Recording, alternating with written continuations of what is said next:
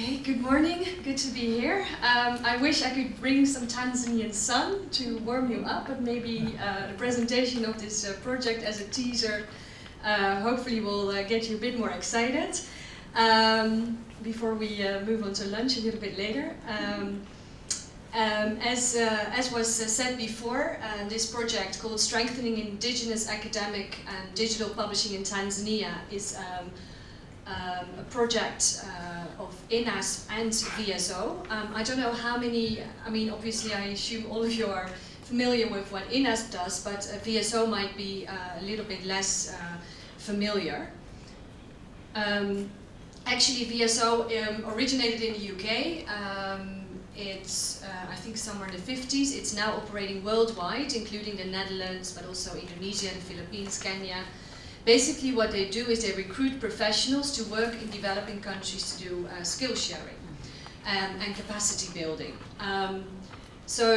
Actually last year, December, I came back from having worked with VSO for 2.5 years in Tanzania in academic publishing, and their motto is changing lives, sharing skills. So it's a lot about capacity building, skill sharing between professionals. So you work with local counterparts within your professional area. So, for example, here you see me giving actually an editorial training with the staff. Well, I'm not in the picture, but these are all my colleagues. So he works at the library, is a professor, Kamwaya. He's the editor-in-chief of the journal that is in OJS. And so basically they were taking part in the training. I was based at St. John's University in Dodoma, working as academic publishing and research advisor. And because of the need I saw there, I mean, it's been mentioned today and also in the results of the project data that just was presented. There's a lot of needs. So I've seen them myself working at a research university and teaching university. But also getting involved at a national level with the Publishing Association and various institutions in Tanzania that are involved in academic research. So basically I saw a great need there and lots of opportunities,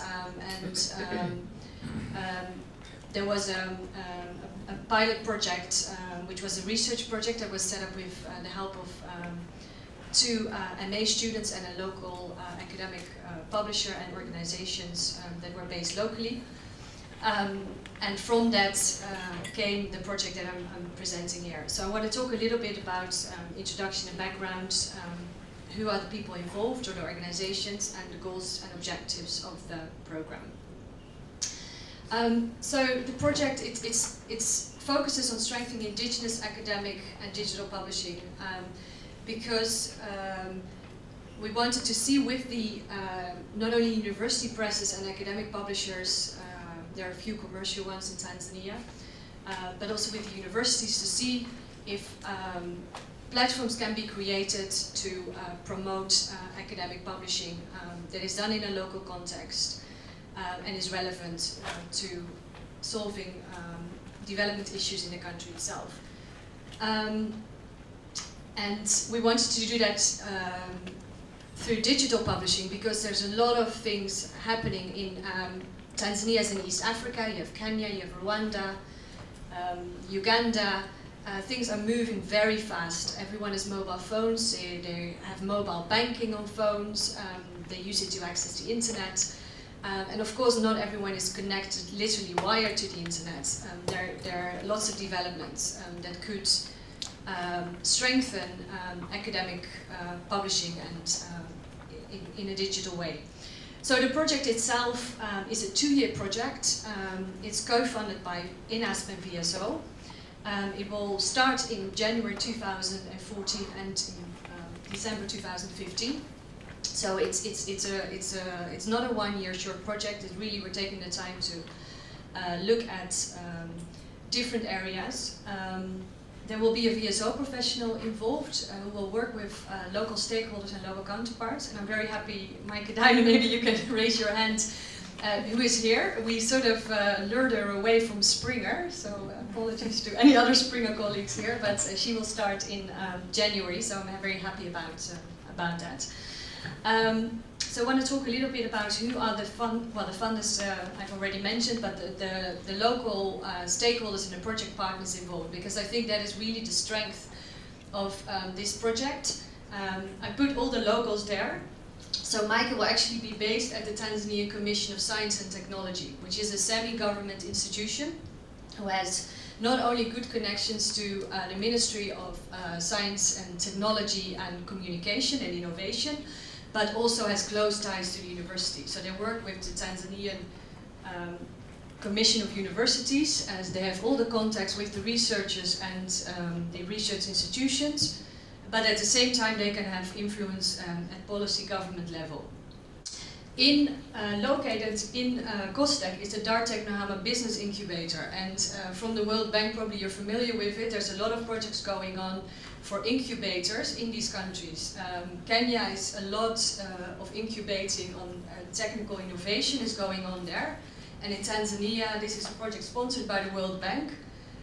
They have IncuB, so it's young entrepreneurial graduate students or business people that have an idea, and they get an incubated time, say 3 months or a year, or a startup sum to actually, if they have a good idea, to execute the idea. So that is done in the Dar Teknohama Business Incubator. So because they are based at Kostek, for the project it will be really strengthening, bringing the research together with the digital innovative ideas, because they will have the people there that can help think through those ideas, so that it's also locally structured and supported. Then you have the Publishing Association of Tanzania. It currently has about 15 members. There's about 28, I mean, there's some commercial, most are active educational publishing. So a really tiny part, maybe only 3-4 are active in academic publishing, because most of the academic publishing is done by the universities and university presses, who are not a member of the Publishing Association. So I'll tell later what we'll do with the project to get them involved. Then there's the Book Development Council that is involved, that has links with all the booksellers. The beneficiaries, of course, for the trainings that we will conduct will be the publishers, universities, university presses, and a lot of publication in Tanzania is actually done by directors of research and publication who are based in universities, and of course academics and researchers. So it's really a project, it's a collaboration between sort of all the local stakeholders to really strengthen the impact. So then the goals and the objectives.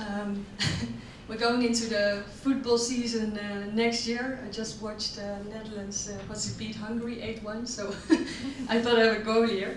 And when you have nothing, anything is possible, so let's stay optimistic.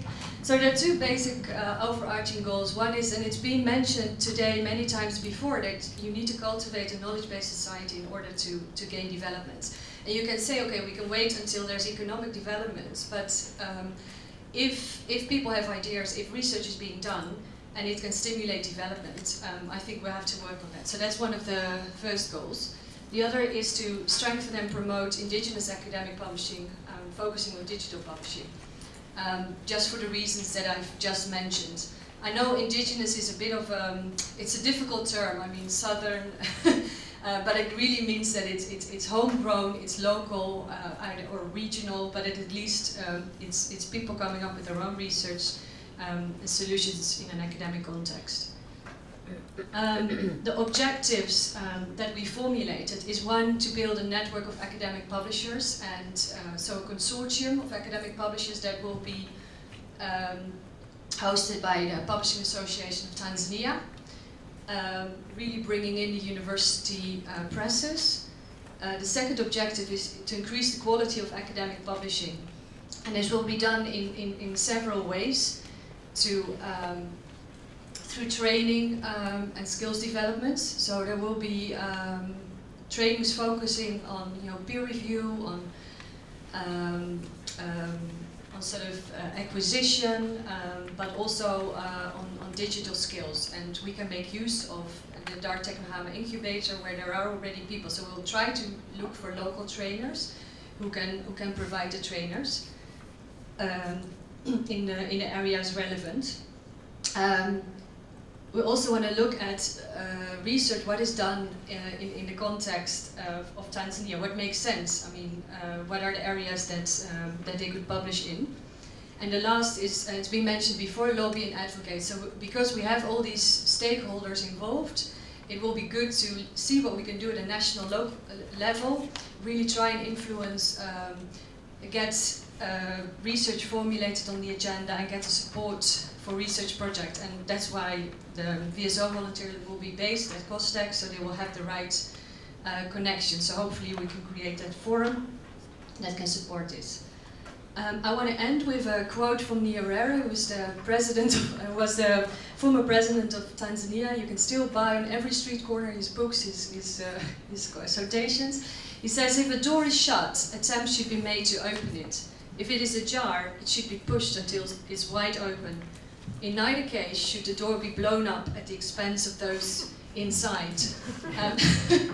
So it's sort of, I mean, Tanzania is a very peaceful country, and Nyerere added a lot is because of who he was as a person. But it says, you know, whenever we do something like this, we really need to, you know, commit to the people on the inside and what their wishes are.